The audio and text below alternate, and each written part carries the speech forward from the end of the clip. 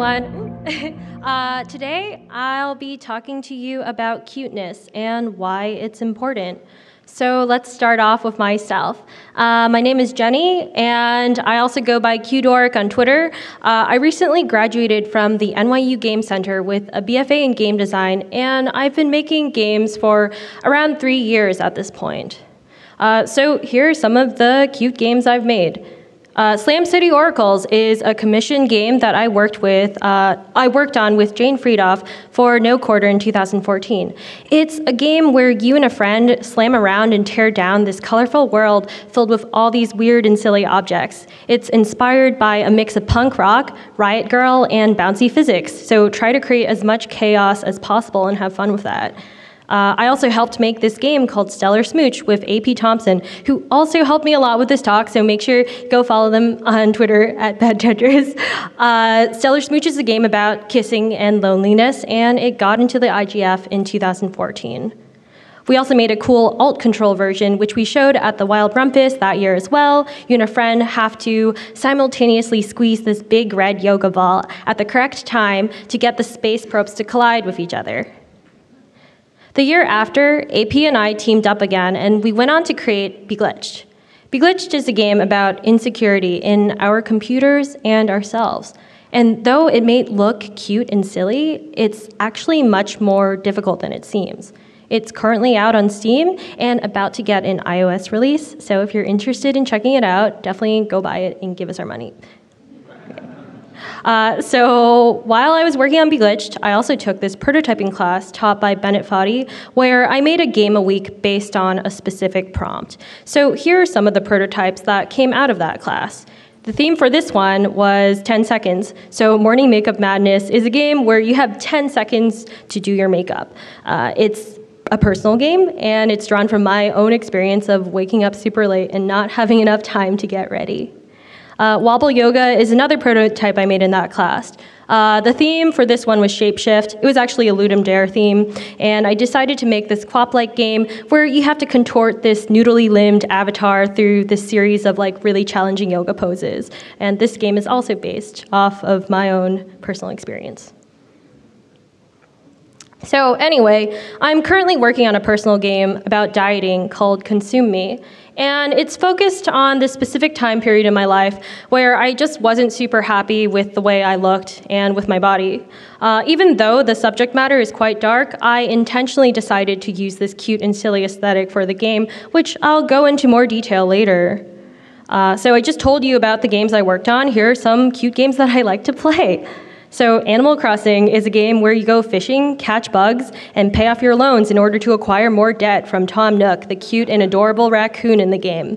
Neko Atsume is another cute game on my list. Leave out food for these cats and they'll give you sardines, which you can use to buy additional food and toys for them later on. It's a game with pretty limited interaction, but I kept playing this one because I just wanted to collect all the cute cats.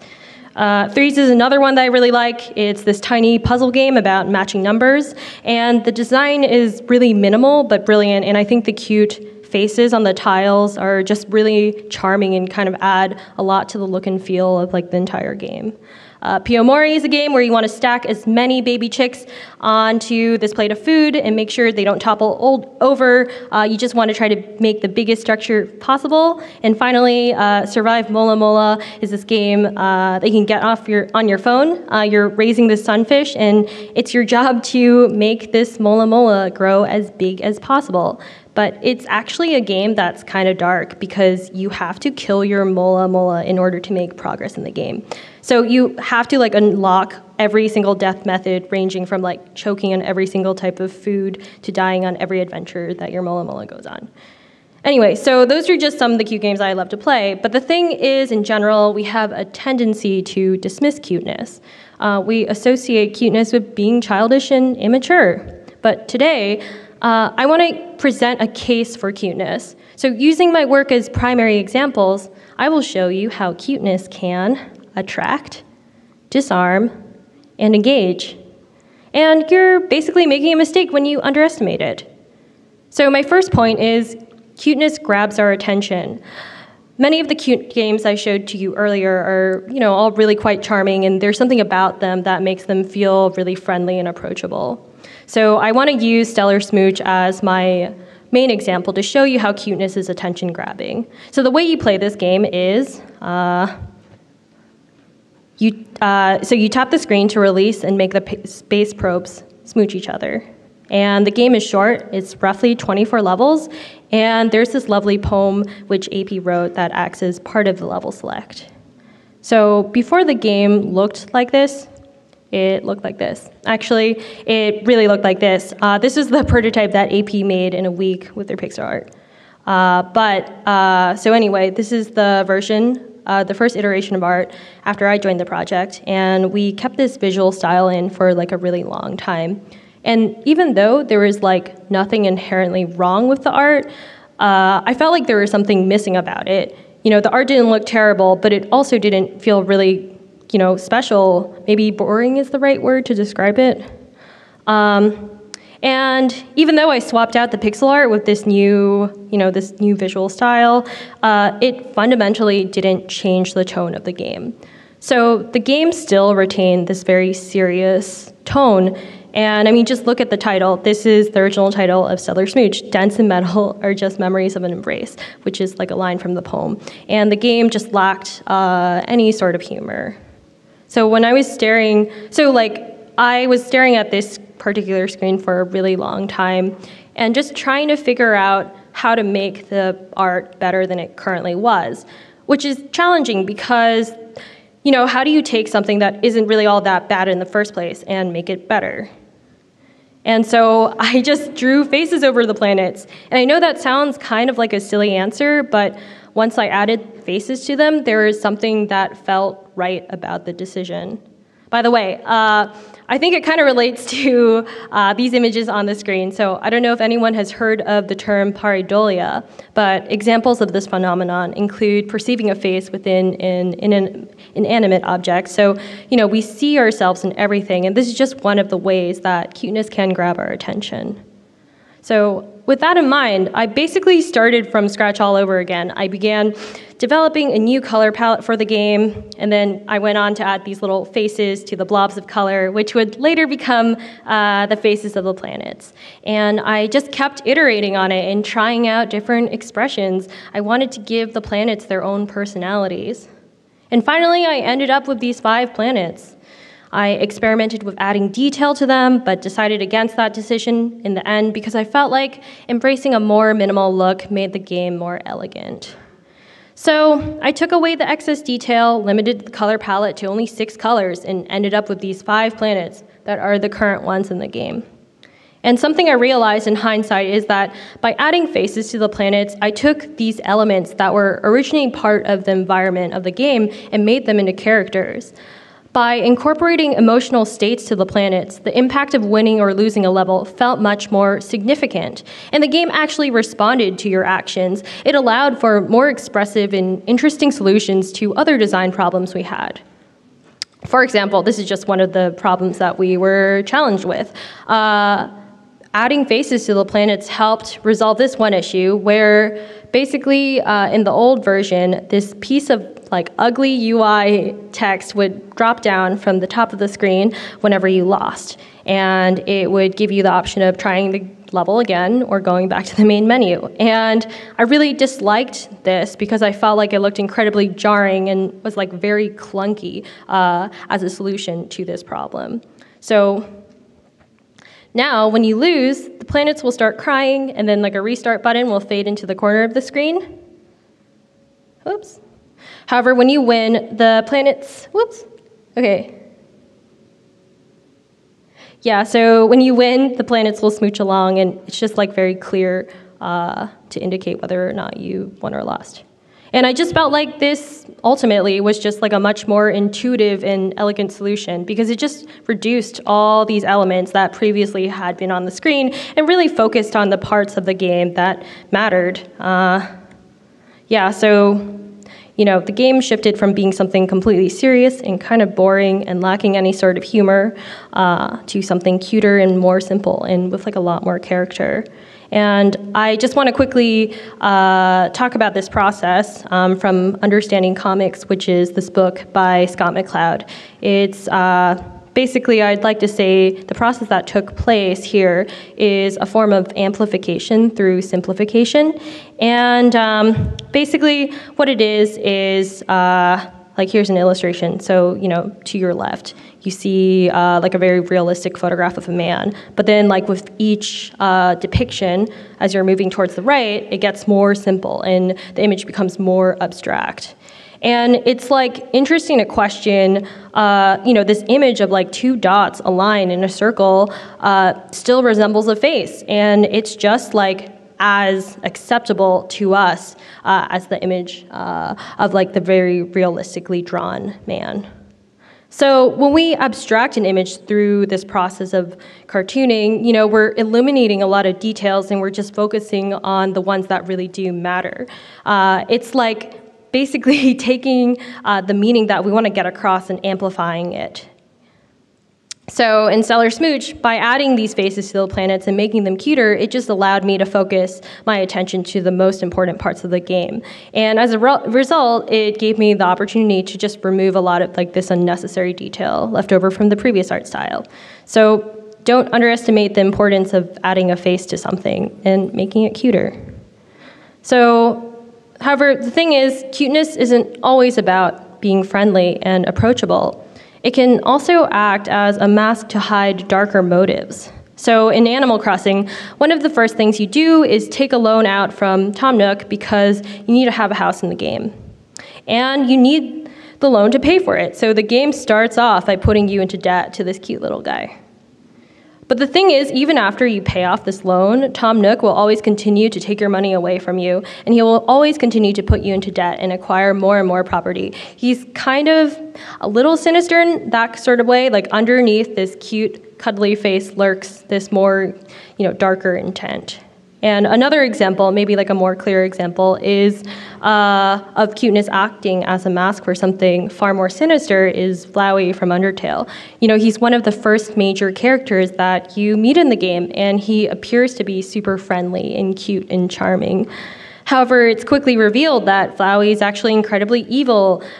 He provides an introduction to the mechanics of encounters by sharing these friendliness pellets, which are actually harmful bullets.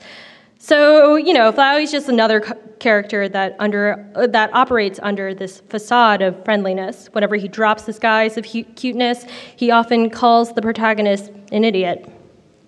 Which brings me to the main example of this point. In Beglitched, cuteness acts as a mask and disarms people's initial expectations of the game, specifically in terms of the game's mechanics. Many people take one look at the game and underestimate the difficulty of it. They think it might be easy peasy to play it. Little do they know, it's actually a lot more harder than its pastel exterior might suggest. The cute aesthetic also masks the insecurity that the enemy hackers each possess. So each of these enemies have their own insecurities, which cause them to lash out at the Glitch Witch. So examples of this include the squid being worried about his skills, becoming irrelevant, and becoming washed up. The ape feeling frustrated at his inability to copy or ape the techniques of the Glitch Witch. And the bear trying to compensate for his lack of hacking skills by purchasing the most powerful technology. However, cuteness does not necessarily have to hide dark and evil motives. It isn't always just about masking insecurity. Cuteness can be a form of rise and rebellion by subverting people's expectations. So the rise of cuteness in Japan emerged in the 1970s as part of this new writing style. Many teenage girls began to write laterally with mechanical pencils, and these girls would write in big, rounded characters and add these little pictures to their writings, such as heart stars, emoticon faces. These pictures would be randomly inserted and make it really difficult to read. So in many of these cases, their teachers could no longer read their students' handwriting, and the handwriting style was banned in many schools. However, during the 1980s, this new cute writing style was adopted by magazines and comics and even put onto packaging and advertising. This form of cute handwriting, which once was banned in schools, has kind of led to this rise of cuteness in Japanese culture. And speaking of cuteness in Japanese culture, is anyone familiar with the latest Sanrio character? So her name is Agretsuko, and she's a 25-year-old red panda working as an office associate in the accounting department of a highly respected trading company. However, she's constantly taken advantage of and bothered by her boss and coworkers. She has to deal with getting much of the grunt work shoveled onto her.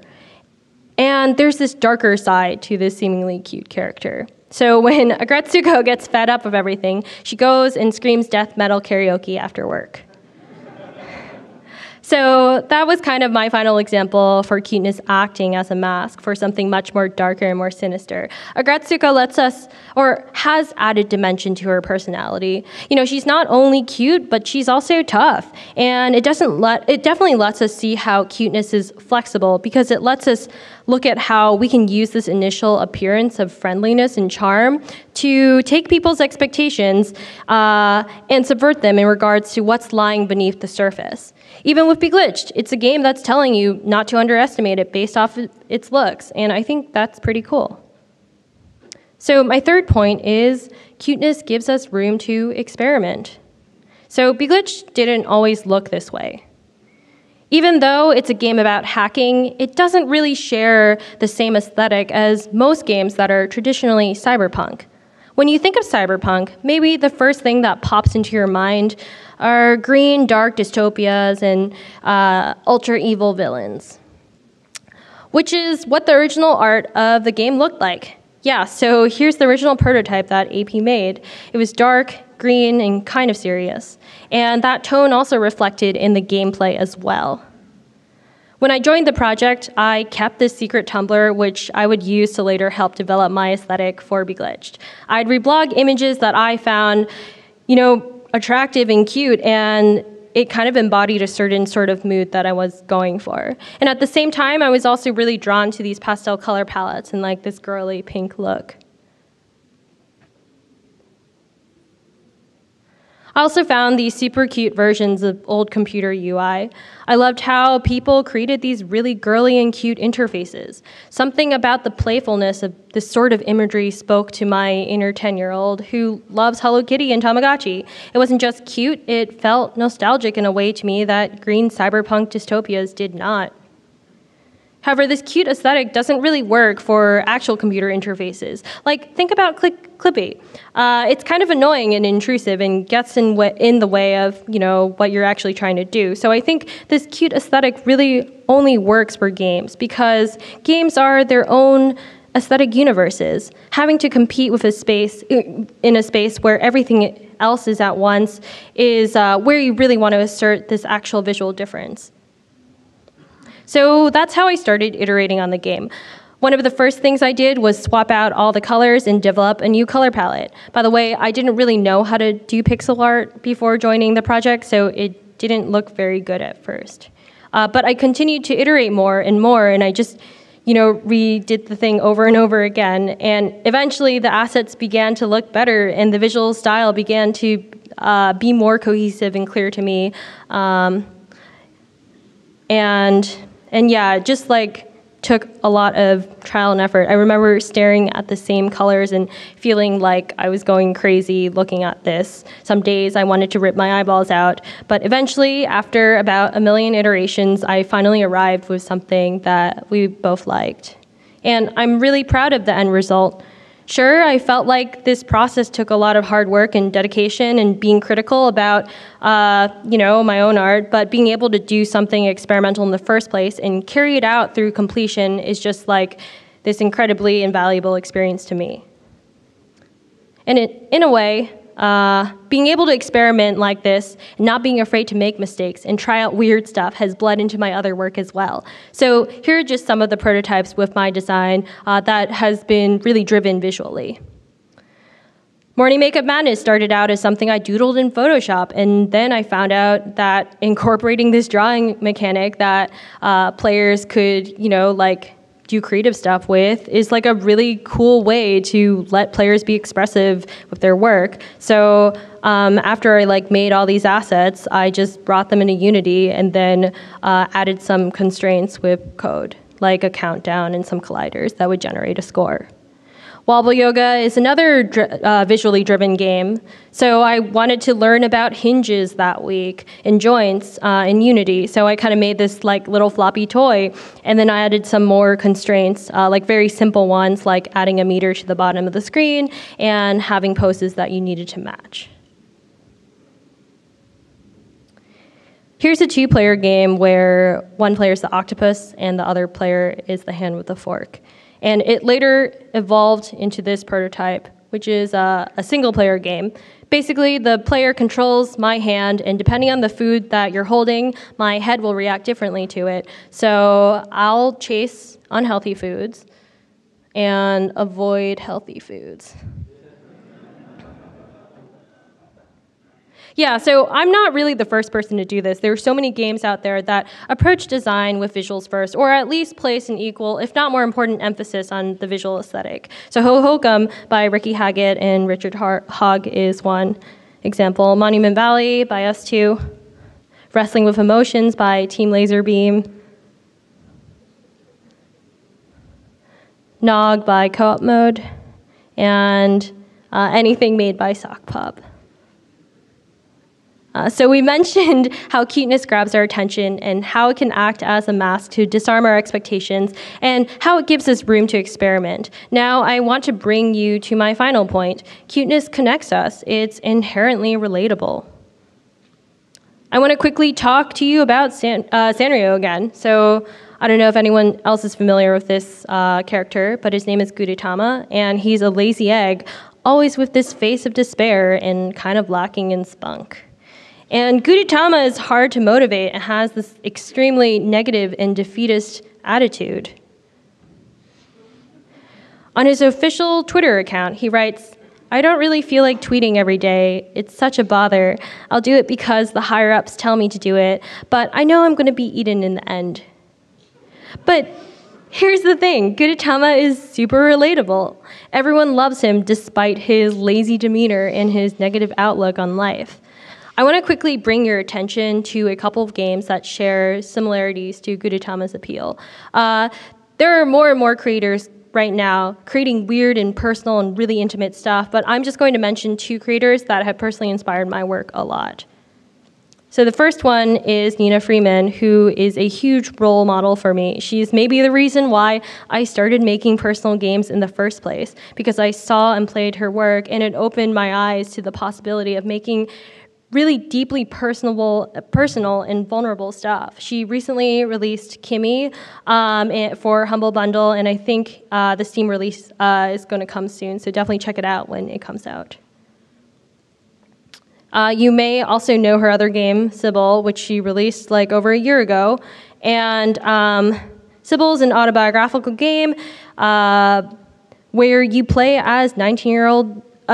You play as a 19-year-old girl who has met this guy online and falls in love with him, basically. And you know, her relationship with him is revealed through this MMO that they play together. And I think this game does a great job of tying in this cute and relatable aesthetic to deliver this super personal narrative and help players situate themselves in Nina's point of view. Another one of her games that I think really showcases this point of cute being relatable and personable is How Do You Do It? You're this little girl whose mom steps out of the house and you're curious about sex. So you try to get an idea of what that's like by playing with dolls. And I think so many of us have done that as children. And I really like this game because I think it celebrates teenage girls and their sexual agency. And it's finally this game which gives women a sense of autonomy without having to relate their self-worth to what a man thinks of them. I think it does a really great job using this cute visual aesthetic and these goofy, playful mechanics that just help get the point across. And this aesthetic just really resonated with me both as a designer and as a player. Another developer who I really like a lot is Leah Schonfelder. You might have heard this game she made with Peter Liu for the Kinect called Perfect Woman. And the main mechanic here is body bending. So you start as a fetus in your mother's womb, and you perform in front of a Kinect to mimic various poses that appear on screen to act out this character. It also uses these super goofy and bright visuals to poke fun and lighten this more serious subject matter, allowing us to engage and maybe think about what it means to be a woman in this society. Leia also made this game called Oot. The goal is simple. You have to have sex with as many men before you get married. And the structure has a lot to say about the sexual constraints that women find themselves in. It does such a great job intertwining game mechanics and narrative. And the cuteness comes across here with this sense of humor, which effectively allows us to deliver these more serious topics. All these games that I just mentioned are games that use this cute aesthetic to get across these deeply personal and intimate subjects. Anyway, let's talk about Consume Me. Like I mentioned before, it's a personal game about my experience with dieting. It's still currently a work in progress and mostly made up of prototypes that demonstrate the kinds of mechanics I'd like to incorporate into the game. In some of these prototypes, the player must fit pieces of food Tetris style on a plate to hit a calorie target count, or put the avatar through strenuous workout routines, and show the protagonist's distress as she tries on a crop top. By making you feel obsessed with calories, looking at food strangely and mechanically, and fret over losing weight, Consume Me puts the player into the mind of the dieter.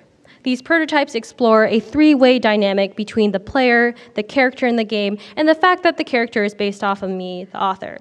What does it mean to push and prod the character into certain eating behaviors when the player doesn't get full control of the character's thoughts and internal state? I know the game looks really cute and silly, especially for such a dark subject matter. However, the game didn't always have this goofy-looking aesthetic. It actually started out a lot more serious. Okay, so the next couple of things I'm going to show here may be triggering to some people with body image issues and eating disorders, so I'd suggest looking away or prepare yourself. So this is actually, I guess, like the basis for my game. Back in high school, I was really not happy with the way I looked, so I decided to go on a diet. I found myself obsessively fixating on calorie counts and exercising, so here are pages from my notebook where I did these things. Little by little, I began to see progress, but it wasn't enough for me because I was doing these incredibly unhealthy habits, these behaviors that eventually slowed down my weight loss. So I just kept on increasing my efforts to doing something more drastic. I started going on these really weird and extreme diets, like the 2-4-6-8 diet, where I would end up cycling 200, 400, 600, 800 calories. And I definitely couldn't keep this up because it wasn't sustainable. So in order for me to reach my goal, or this is how I thought I could reach my goal, I started developing this set of rules for myself to strictly follow. I would make myself write everything down that I ate. I would never allow myself to eat more than 1,000 calories a day. Some of these rules were really kind of messed up and ridiculous, like never eat anything you don't know the calorie count of, or wait at least 3 hours before sleeping in your last meal. I didn't know, but I guess I felt like I could control my destiny with these rules. I wanted to meet my weight goals so badly that I would do anything, even create, these ridiculous constraints up in my head, which, kind of sounds like a game. And at my worst point, I would end up looking at these, very dark and depressing images that I would use as motivation to help me lose weight. And this was actually this aesthetic that I was considering using for my game. So here were some images I mocked up before I started prototyping, as concept art. And yeah, I was really thinking of exploring this darker tone and mood. However, I think what prevented me from actually choosing this visual style is that I think there's a lot more nuance to dieting than just this depressing aspect which took place in my life. Dieting is awkward and strange. It's empowering sometimes, horrible sometimes, and we need a conversation with nuance and honesty about it. So I want to place the powerful feelings of self-consciousness and anxiety front and center with this discomforting undercurrent of humor. Is it okay to play or have fun with someone else's pain? By giving you permission to poke fun at my own suffering, these mechanics attempt to bring humor and vulnerability to this serious and uncomfortable subject matter. So yeah, I hope in these past 30 minutes, I've shown you how to I've shown you that you're making a mistake when you undervalue what cuteness can do, which brings me to the end of my talk. And just to quickly sum everything up, cuteness can be sometimes dismissed as childish and not really taken super seriously. But, it grabs our attention. It can act as a mask to hide darker motives. It gives us room to experiment, and it connects us because it's relatable and personable. Which leads me to say that cuteness is actually pretty valuable. Anyway, I hope I've convinced you that cuteness is, in fact, incredibly powerful and not something we should overlook or undervalue. There's a lot of potential to exploring design which embraces cuteness, whether it be through mechanics or through the visual style of a game. Adopting cuteness not only allows us to be attention-grabbing and disarming, but also encourages us to empathize, relate, and care. Thank you.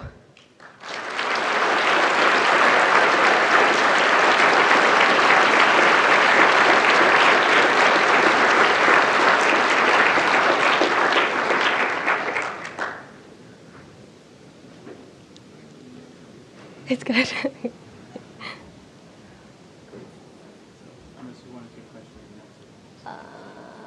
Either way. Should I do questions? Sure. Does anyone have any questions?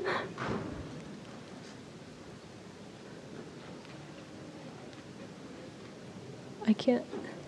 Yeah? Hi.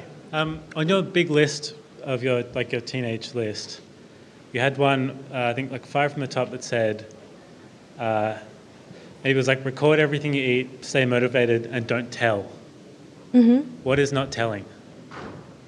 Wait, sorry, could you repeat that question one more time? It was, one of the lists said, stay motivated and don't tell.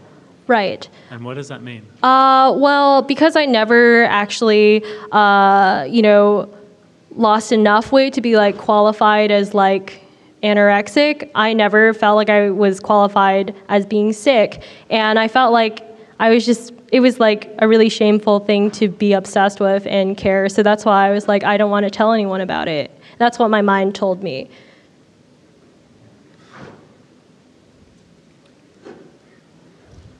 Do you have any examples of games that you think could have done a lot better if they had a cute aesthetic and missed out? I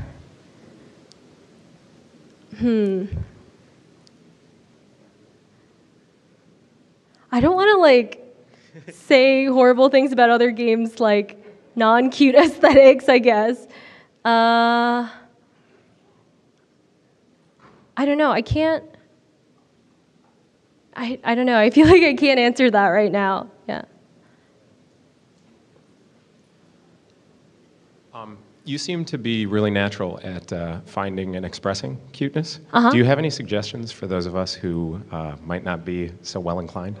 I think you should definitely just consume cuteness and look at it around you. And I would definitely recommend having a Tumblr and just reblogging stuff that you like and keeping a folder on your desktop that you just add images to. That's what I do a lot to help develop my aesthetic, and I think that anyone can do that. Thanks. Yeah. Hi, I'm really a fan of your work. Do you have any advice for people that are not necessarily represented within the games industry, that don't have a lot of access to games education, for tools that they could use to tell more about themselves, personal games, to make personal games?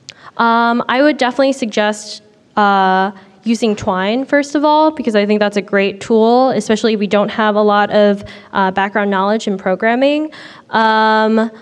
I think my advice when it comes to this stuff is go to game jams and meet people and collaborate with them, and also be sure to finish small projects. So don't make something that's really huge and ambitious. Just start small and finish the game, and just keep doing that over and over again. And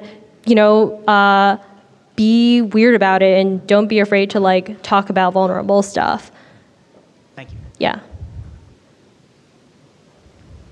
Hi, thank you for your presentation. I was really curious about the relationship between visual aesthetics and mechanics, and I wanted to ask if you thought there was such a thing as a cute mechanic. A what mechanic? A cute game mechanic. A cute game mechanic. I feel like some of the games that I talked about, like Perfect Woman and How Do You Do It, have these goofy, silly mechanics, which I personally find cute. So I would say, yeah, like games that I guess emphasize like physics maybe, like looseness, wobbliness, I find really cute and charming, and that can be developed using visuals first. And I think the other aspect of that is there's a physicality about that sort of like messiness in those game mechanics, which is interesting as well, because that seems to be common across the games you were citing. Great, thank you. Hi. Hi. How are you? Thank you for your talk. It was very adorable. Thank you. I wanted to ask you, someone said outside that you have like a YouTube channel, or did I mishear that? Oh. Or like you do a show, is that true? I really wanted to do YouTube for a long time, so there's probably a channel out there that I uploaded videos to, but I don't really have an official one right now. Yeah. Would it be possible for you to reshare your contact information if you did that? Did you do that? I missed the beginning because there's a Yeah, lot. I can definitely do that really fast. Okay. And then my last thing was, would it be okay if I answered somebody else's question? The person who asked about how to emphasize, how if they don't feel inclined on cuteness? Sure. Okay. My other suggestion for that would be find somebody who really likes cuteness. Hi, I really like cuteness. Yeah, that's a good if suggestion. If you really want more cuteness in your game, find somebody who emphasizes it and ask them for help. So thank you. Yeah, Nice to meet you. of course. Hi. I really liked your talk. I mean, people keep saying that, so I have to say it now. Wow. But it's also true. So it Okay. helps. Where do you personally, I guess, cute and charming kind of go hand in hand, but where do you kind of draw the line between them? Because there are games that are charming but aren't cute, and there's games that are cute but are not charming. So I think the way I'd like to draw the line with like cute having this aspect of silliness and goofiness, and doing something kind of like dumb maybe, and being able to laugh at that. Okay. So yeah. So it's kind of like finding the humor in yourself. Yeah, I think that definitely ties into it. Cool. Yeah. Thank you. Yeah.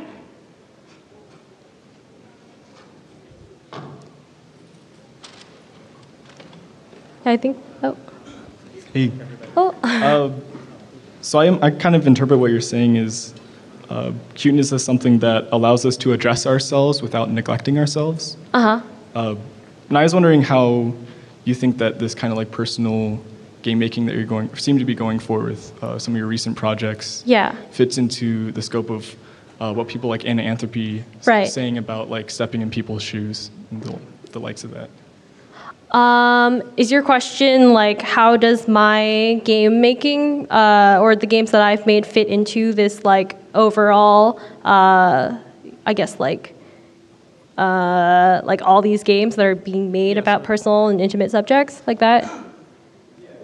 Yeah, I mean, I think that like people need to create, like keep making them, and I know it's a hard thing to do because they're not like really marketable, or it's like really hard for that to happen. And I mean, I guess like my personal feeling about that is like we just need to keep making more of this and not be afraid to like charge for our work and like ask to be paid for this hard work that we do.